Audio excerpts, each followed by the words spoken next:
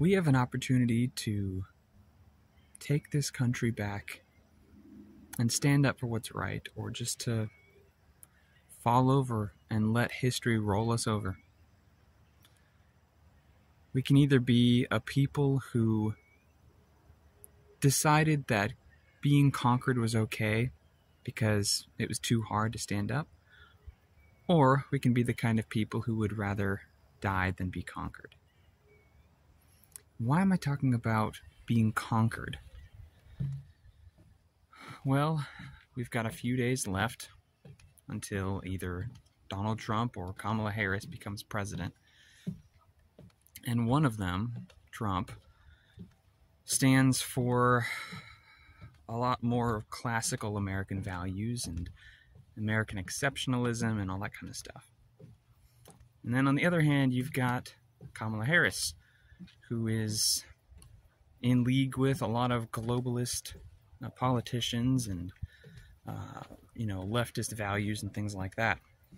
And I've seen some people talking about this, and they either talk about how the economy is going to be ruined under Kamala Harris or whatever else, those kinds of things. But not a lot of people are talking about Islam and why it matters. I just want to talk about that for a minute. I think it matters because depending on who becomes president, you're either going to have a closing down of the border and a restoration of some of the way that things used to be in America, or you're going to have the importation of the third world, which would include Islam. I'm at a camp right now, and, well, this beautiful place has like 0 people in it. At this camp, they've got a chapel, and since it's just past 10 o'clock, I just heard the church bells ringing, telling us what time it was. And it got me thinking about the comments that Richard Dawkins made recently over in England, where he said he's a cultural Christian, which I disagree with, because he's been an ardent atheist for a long time and one of the primary haters of Christianity.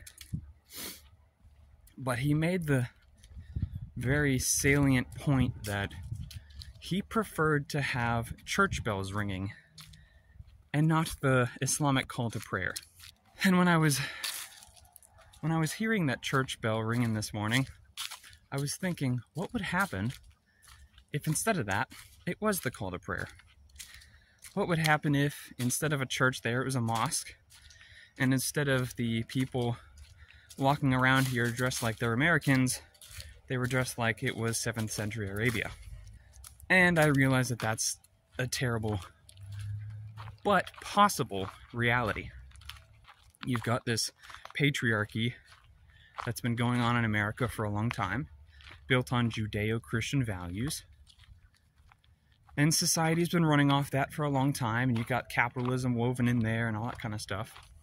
We can look to England as the type of what's going to happen in America in maybe 20 or 30 years, or maybe even before then, I don't know. They've got churches being turned into mosques. We have all of this desire to destroy American values and the traditions that have made America great. But there has to be something in power, because true anarchy can never work. So if you take down the patriarchal Judeo-Christian values in America and the system that upholds those values, something else is going to fill that void. And as much as the socialists and leftists would like to think that they could fill that void and finally make things right and finally institute communism, I don't think that's going to happen. Those people are going to get run over by all of the military-age Islamic men wanting to come into the country. In addition to all the other stuff that we have to make a decision about this week that may determine the fate of the world going forward, because America is the last bastion of Western civilization right now. The way that America goes, the rest of the world goes. People may not like that, but America's been the world police for a while for a reason. And we get to choose whether we want to return to the Christian values that we had before, or we can let the Islamic world fill that void, because by birth rate alone, it is the fastest growing religion, technically. That's our choice this week, which is a very big choice to make.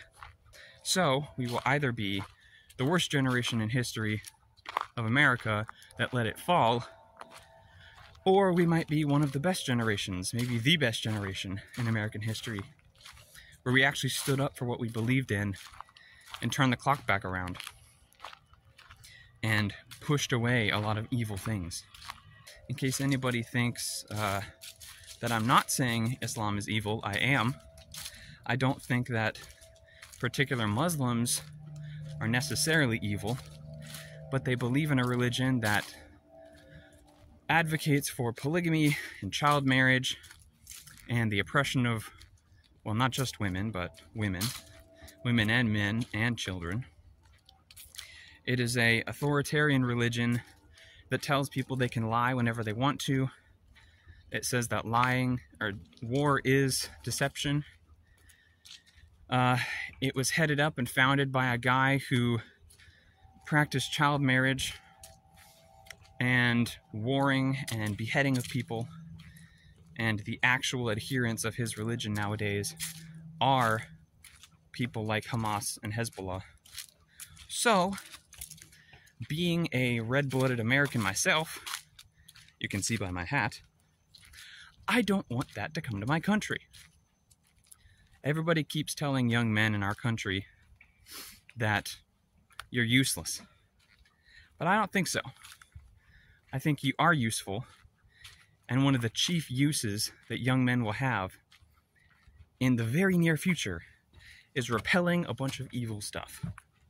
So, this is my call to other men to stand up and do something. Not to be oppressive or violent or anything like that, but I'm saying defend your country. Vote for the future of our country and not for the future of Islam. And be a man. It's good to be a man. So, I am going to go enjoy this beautiful scenery. And I hope that you go and experience some nature too. Alright, see you guys later.